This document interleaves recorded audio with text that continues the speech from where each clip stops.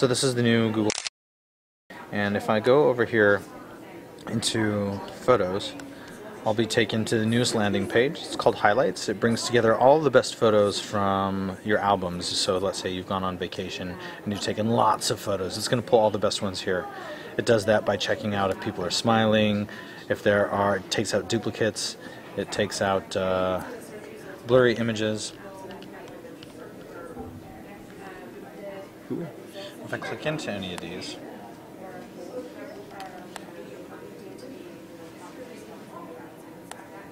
you'll see that it's choosing the best. In Photos, we're releasing something called Auto Enhance. Auto Enhance basically takes a photo and it applies different sorts of very subtle enhancements in order to bring out the color, the light, and the natural beauty of a photo. So you can see the before and the after, how the photo really just pops, the grain of the wood, the lighting. We do subtle things like vignetting, contrasting, softening. It's nice that it's subtle, because a lot of people go nuts with those tools. No, it's very, very subtle. We don't want to create something that's not already there. What we see is that cameras generally tend to bring out flaws. You know, they're unforgiving, especially with high-def cameras. And so what we wanted to do is just kind of pull things back to where the eye might be, right? You can see this is very, very subtle. I don't know if you can even see that. Maybe it's straight on. But this is the before and the after. Take a look at how the face pops a little bit more. What we've done is we've subtly made the corners. You can see right here maybe. It's getting a little darker, right? And it's popping the faces out.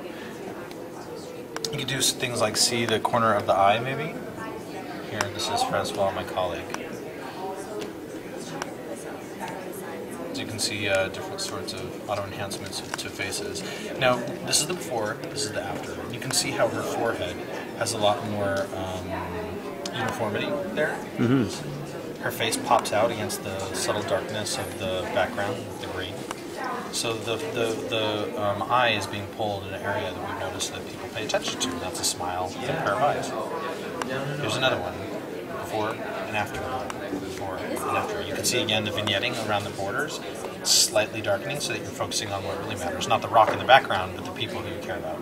Another person again, before and after.